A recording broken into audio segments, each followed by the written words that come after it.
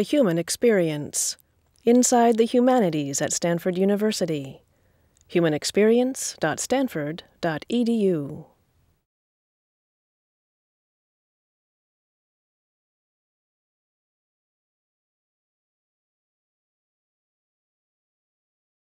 As we know from our experiences in IHUM, IHUM adopted a toolkit approach from the beginning to the development of students' critical skills, and postdocs are the ones responsible for teaching and developing those skills through discussion sections. And I will just leave to you to recall what that's about rather than going through it, since most of you have good memories about it.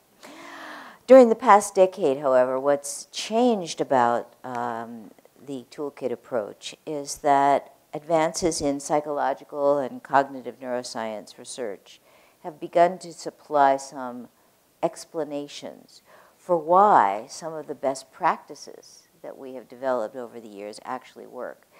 That is, why students do learn more effectively in some settings, and a better understanding of how we learn. What I'm going to do is provide a very brief update on how we've incorporated some of those research findings into our recent postdoc fellowship orientation and training. And I'll emphasize especially building habits of metacognition, which is one of the areas we've been focusing on. My colleague, Mariatte Denman, who many of you taught with and many of you have worked with from the Center of Teaching and Learning, will talk more about the humanities' potential for contributing to the public discourse about learning. So let me very briefly talk about how surprised I am every year, how little formal preparation our fellows have for coming into the fellowship. And that at almost every case, fellows come in and bring to our attention something about how did they ever manage to teach a successful class in the past, as no one ever really knew why one pedagogical approach or another would work better. So I'm going to take us through very briefly an evolution of the fellowship in terms of thinking about how we teach about learning. And I'll acknowledge my colleague Sherry Ross, who is here.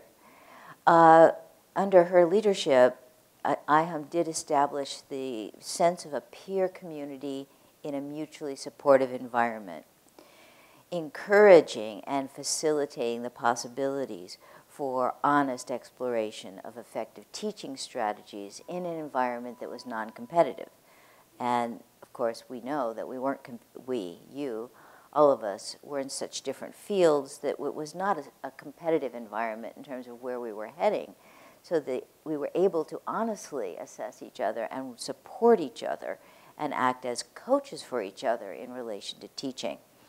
And this ownership of responsibility for teaching really resulted in some orientation sessions that I know many of you helped design for each other over the years. I don't know if Hella's still here, but I certainly remember some of the sessions she led when I first got affiliated with IHUM.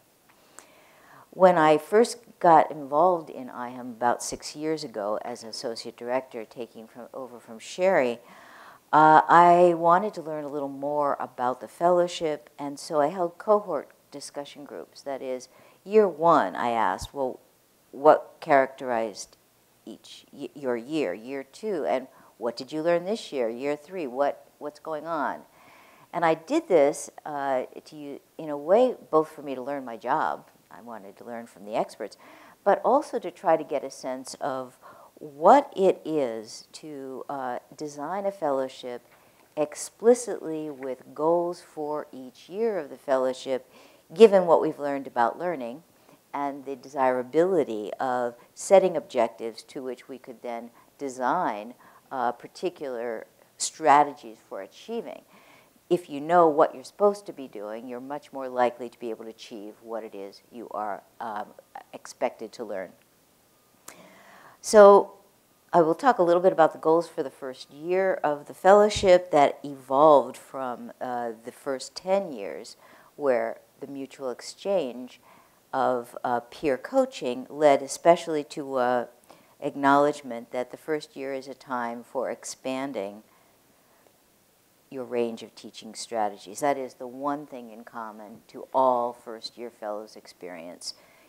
And in teaching courses outside your discipline, you are learning how to approach texts in ways you were not trained as a graduate student to think about. In focusing on this as the past experience, I flipped it and turned it into the explicit goal of the first-year fellowship. And so one of the ways we have done that is to emphasize certain skills, and in this case, the metacognitive skill, in the learning process. And that is learning as a fellow, not necessarily, and we, of course, this refers back to learning, helping students learn. But as a part of the fellowship, the emphasis is then on making fellows aware of the choices that every fellow is making in setting up a discussion, evaluating students, and therefore be aware that they're learning new ways to teach. This metacognition then reinforces the learning process, and we have found that just by identifying it, fellows are indeed more transparently developing their teaching skills. So if you break down the process very quick, you know what you're expected to learn, then you know that your pedagogical instruction aims toward achieving that goal. Finally, you're expected actively to try out and practice the different approaches for the sake of evaluating what works best for you. This, of course, applies to students as well, but this is one of the things we explicitly discuss for the first year of our fellowship.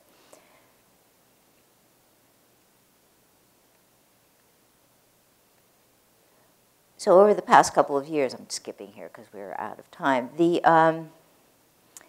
structure of our workshops has acknowledged a year-long theme to learning about teaching. And we try to, of course, vary the themes each year so that by the time you've completed 3 years, we're not repeating ourselves. Maybe by the 4th year we can. And that allows all the fellows in some ways to figure out, we're explaining why we made the choices of strategies that relate to different challenges. Here's some of the topics. Reading skills. How do students read differently for different purposes? How do they read for close reading, active reading, skimming, selected reading? Something that we take for granted that we know how to teach, but by teasing it out and making it explicit, and then the exchange of best practice strategies that each fellow experiences is approached in the context of a progressive environment across the year. Similarly, paper comments.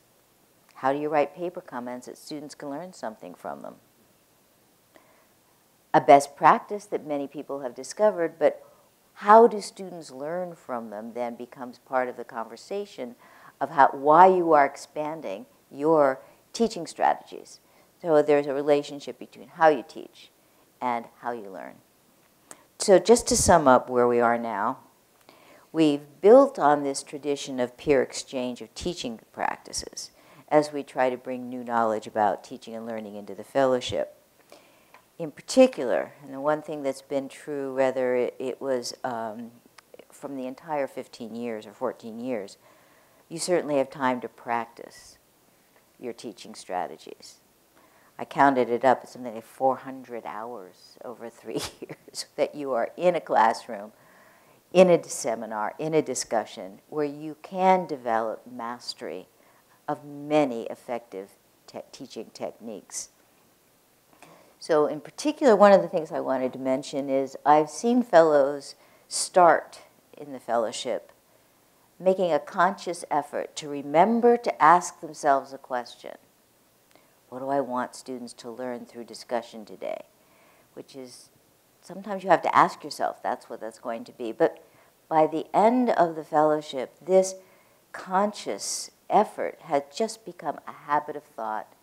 It feels natural. And the practice of paying attention to student learning is just incorporated into the postdoctoral fellowship. and from what I've heard up till about teaching after the fellowship, that habit of thought, regardless of whether it's through a metacognitive process or otherwise, has paid off in terms of the ways in which our fellows are teaching throughout the country today. Now I'm going to turn to Mariatte, who's going to talk a little bit more about the content of our learning. All right, thank you. Alan, so I survived IHUM. I was the first generation together with Sherry. I'm so glad to see her, who got us all going and engaged in a wonderful conversation about teaching, about our subjects. I think what I took out of IHUM is also kind of, that was the first time I actually witnessed how you can bring your enthusiasm for your content together with intentional planning of skills building, kind of this combination, and make this work in the classroom. That was really, really crucial, at least for my understanding as a practitioner, what I'm doing as a practitioner in the classroom with my students. And the other thing I pulled out of it was this conversation with my peers, not just about content, but actually the realization that different disciplines really approach teaching differently because they practice their field differently. So there's this connection between how you practice, how you think about things, and how you teach. It's pretty, there's a nice connection there. And finally, I also became more aware of how do you teach kids who don't want to be here? I mean, this is one of the challenges with IHUM. Now I've heard the conversations before, it's like, how do you make a case for yourself as a practitioner of the humanities in a world where people think it's actually not important? Or they only want to engage with you when you're on a popular TV show. Or in a good case scenario, when you produce a textbook, which is really a manifestation of our practices and put together in a very thoughtful way. But every good textbook, of course, engages the learner very actively and kind of creates that choreography of learning that combines what we do, combines the content with the skills. I mean, there's this kind of painless experience then of learning in a way, right? So that was one thing certainly that started for me when I came to IHUM. Then I left IHUM and jumped into faculty shoes and had a good time there. Left those behind and came back to the Center for Teaching and Learning. And one thing that really, the reason why I'm still here is the fascination about learning in two ways. One is how do we as practitioners in our field, but also practitioners in the classroom, how do we continue to learn? How do we continue to expand not just the skill set, but our thinking about learning? And how do we plug in actually into research on learning? Now, as a former faculty member, I know exactly how I time manage my time, and that plugging into the research of learning, I just didn't have the time for it. So there are a lot of pressures around it to kind of not pay attention to this. Since I've come to CTL, I mean, I love learning. That's why I'm doing what I'm doing. And I find it fascinating to now pay attention to that other side, what's going on in the research. Because there is research out there. There is data out there. Carlos has made that point. And actually engaging with that data will benefit your own learning as well as your students. Because once we start to ask ourselves, how do students learn? I mean, there's so much like educational psychology. We can turn to the School of Ed. They produce wonderful research on it. And yes, K through 12 actually may apply to us too, because these kids come from K through 12 when they come to us. So we would actually benefit listening to our colleagues who prepare the kids that we are going to work with. So focusing on it, and will not just benefit you, but it will benefit the students. And I would actually make a point, it will benefit us as a field. Because how can we contribute to I mean, that's the title, right? Teaching the humanities for the 21st century. is I would make a pitch that once we start to pay attention to learning, that will change our thinking about teaching. And we cannot avoid the question, namely, what do we do in our classes? What kind of thinking do our students practice in our class? And I don't mean, pulling out, let's say, critical thinking as an isolated skill. Sometimes you have the literature of study skills. Well, we know this is kind of hard to do in isolation of a skill because there has to be a purpose to it. There has to be a motivation to it. When we practice, we don't just isolate a skill. It's in a dialogue with the very particular research we do or the very particular field, very particular audience that we kind of are in the act of practicing our field. Now, how can we make that more interesting for our students? That's then the question that I'm trying to think just a little bit. And actually what I want to do, or what I'm hoping I'm going to do, is jumpstart a conversation over lunchtime, namely the question, how have you developed your own teaching and learning about learning and teaching since you've left IHUM? And how would you describe how learning works in your classroom? And what you do to foster that kind of learning or the practice of your field in your classroom, because I think there are a lot of interesting projects out there that we will, that you can help each other, inspire each other and bring home some good ideas. So going back to research, as I said, it's kind of hard to do when you're in the middle of trying to publish and do all the other things. But I'm just going to give you one example that I thought was actually interesting. So we always say we practice critical reading. Well, we know we enjoy this. We like that. We derive pleasure in the sense of competency from it. Now, when I talk with students during mid-quarter evaluations about reading, they often say, under the third question, what can you do better to help yourself learn better or more and help your colleagues be better learners?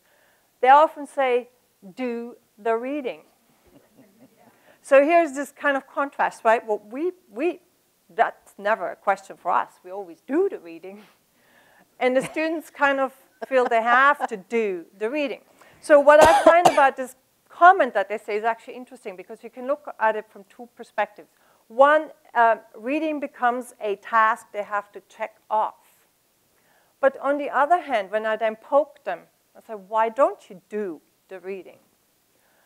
They kind of talk about the frustration, why they feel they can't do the reading. And doing reading is actually not a misnomer. Reading is a particular activity. It doesn't happen in a vacuum.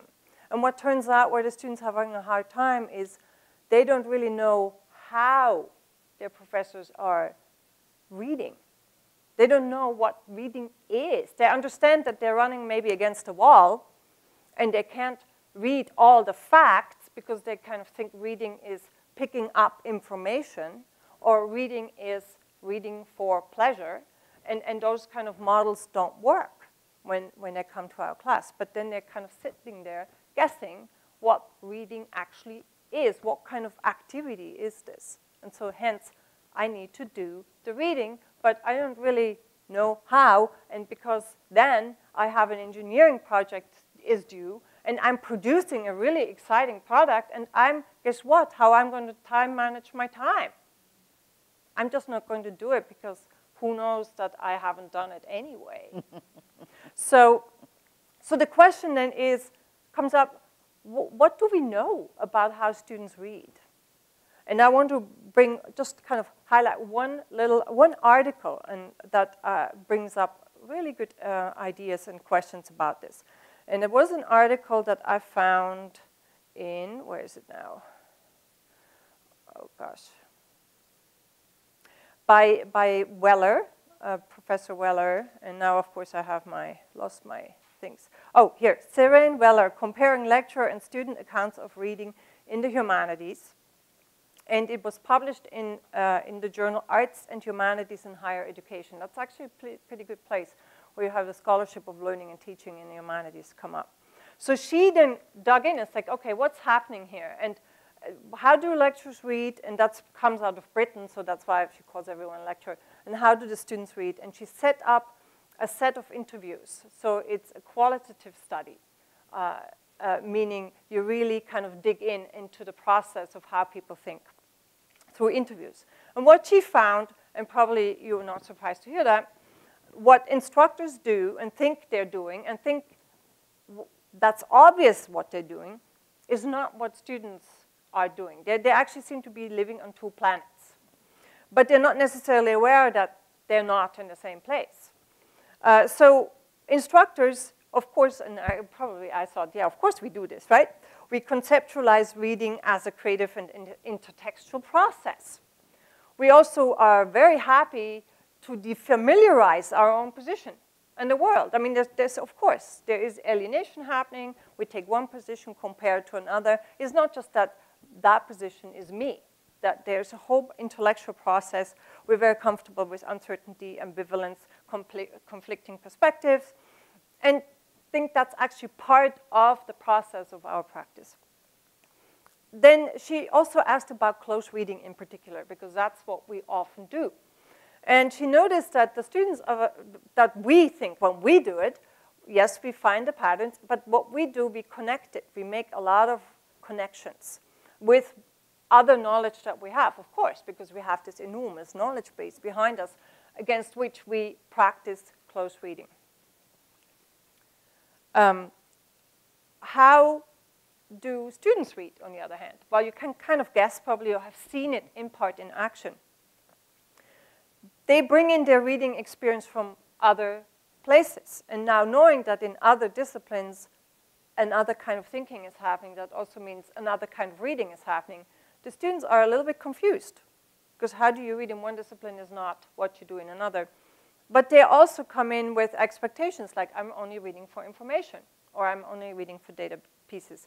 Or it actually matters where they read. They read in bed before they go to sleep, or they read out there. They read, so they call it the domestication of reading.